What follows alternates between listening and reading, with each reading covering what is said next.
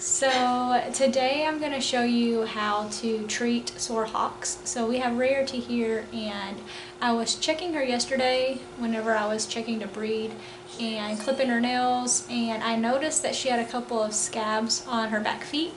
So I did a little research, and it seems that she has sore hocks. So we're going to treat that today so that it doesn't get any worse.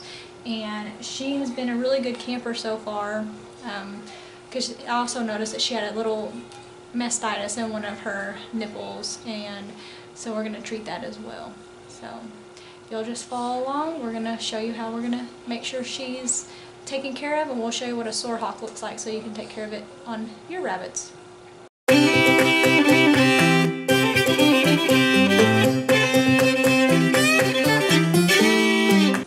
we need to soak it first in batiodin. We just want to make sure we get it, antiseptic, get it as clean as possible. So you may flip her on. Well, get that little tub you had. Just get the lid. You just want to put the foot in some batiodin. Some people just actually soak them in a tub with batiodin. We're not going to do that to her because she's been such a good girl. We've already expressed her mammary gland that was really infected and had burst open, so she's already been through quite a bit.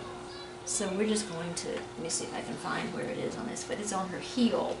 So we're just going to kind of soak her heel with batiodin, and this towel is going to be ruined forever. That's okay. I'm just going to soak her foot with some batiodin. And she's jumped a little bit, but she's really being pretty good about it. She's a good girl. Now while that one's soaking, we're going to switch over and go ahead and put some on the other foot that we know also has it. I'm just going to kind of palpate and see where it was, so I can make sure that foot, yeah, it's right on the heel there too. So this isn't the best optimal way to soak her foot, but we're just trying to make sure we do all the steps to give her the best chance to get these sores healed up. So if you're ever checking your rabbit's feet and they have a scab or where the foot pad may, say the fur is thinning, then you need to make sure you treat that. I didn't realize that she had them, and hers already have a scab, so they're in, they're not bursted open and infected. So I caught it pretty early, but I wish I'd caught it earlier than I did. But we'll go ahead and rinse the batiodin off. Yeah. And we're going to use some sterile saline to do that with, and we've got some sterile gauze, which you may or may not have access to. We're just lucky because it's already been soaked, so you can see that the scabs here and here, and then we can show you what it looks like unsoaked. She's got a small one right here, right underneath this toenail. She's got a sore right there, which we'll treat that before we're done. But we're going to do the back ones first. Okay, so Elizabeth's just going to kind of hold her up here, and I'm just going to rinse each paw with about 5 cc's of sterile saline. You can get bottles of saline at the pharmacy. They'll say sterile saline. You don't have to have individual syringes. We just have a lot of this, so we're going to use it. Sorry, baby girl. And this is another reason it's good to handle your rabbits frequently, because she is very calm for us to do this procedure. Some of my other rabbits, if they got this, we probably would not be able to treat them just because they're so, not really wild, but they just would not sit here and allow us to do this. She's being such a good girl. So we got the batiodin off of that sore. She's still going to have a little bit in her fur, obviously. We're not going to worry about that. The main thing we're worried about is this sore. And, I've read up on how they get them, and it happens a lot in your Rex breeds because they don't have the foot pad. It also helps in your bigger breeds. And, she is a 12 and a half, 13 pound New Zealand, she's a big girl, and so while she was pregnant, because she just lost a litter, she probably didn't move around very much, and then all the weight of her body just caused the sores to occur. Aren't rabbits, don't they more, aren't they more likely to put their weight on their toes? No, they're get them on their hocks because they sit back on them. Okay, we got the batiodin cleaned off really nicely with just that small amount of sterile saline. But like I said, it doesn't have to be sterile saline. If there's a lot of hair on here, which there's not, but if there is, you'd want to trim it off. She's got quite a bit of hair on this side, so we're going to take some, we've got a nice little medical kit over here. So we're going to take some really tiny medical scissors, and we're going to trim just a little bit of this hair off, because when it gets infected, it gets in this hair.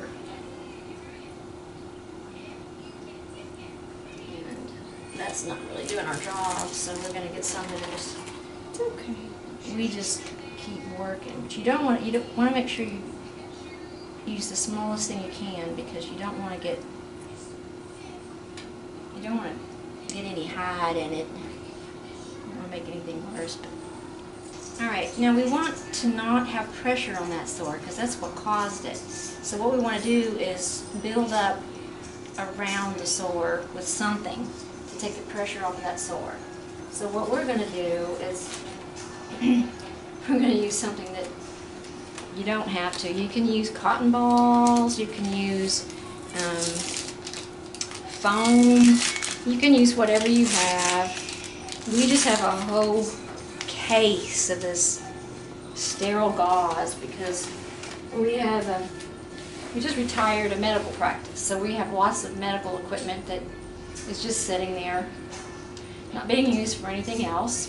So we're going to use it for this, for a little rarity, and it also will help her as far as the sterility is concerned. She'll have less chance of getting infection, yes. And we're also going to take some, just to make her a little bit more comfortable right now, we're going to put just a couple of drops of prescription strength lidocaine on there. And in just a couple of seconds, she's going to not really feel much. So even though she's being good, she's going to feel much better. She's starting to breathe hard, so she's starting to get nervous. Yeah, we don't want her to be nervous, so we're going to work on that. So we're going to cut this one in half. Put some up above and some down below. Got sore. So that takes, when she steps on that now, that's going to have something to keep it from,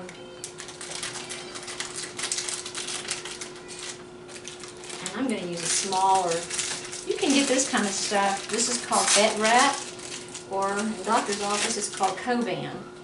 So you can, Show them what it looks like.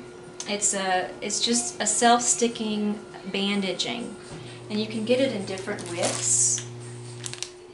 This is 1 inch, and this is 2 inch, and get it in 3 inch. We're going to see how the 1 inch works, because you don't want to have it where she can't move her leg in this part right here. So we're going to wrap this around here.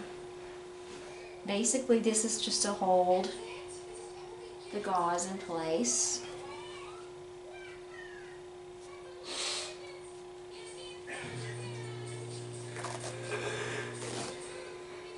So there's one.